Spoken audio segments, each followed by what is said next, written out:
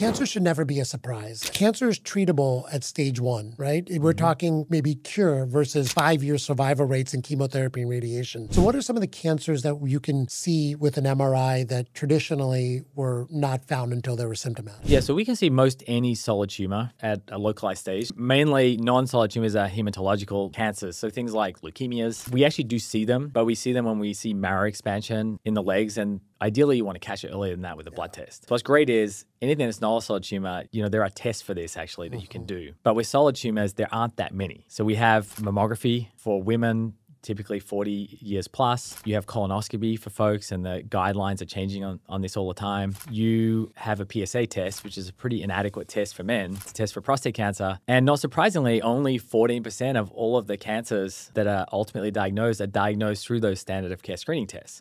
So if your cancer isn't one of those 14% of cancers, when is it going to be diagnosed? And you can imagine that cancer is already usually progressed to, say, a stage 3 or stage 4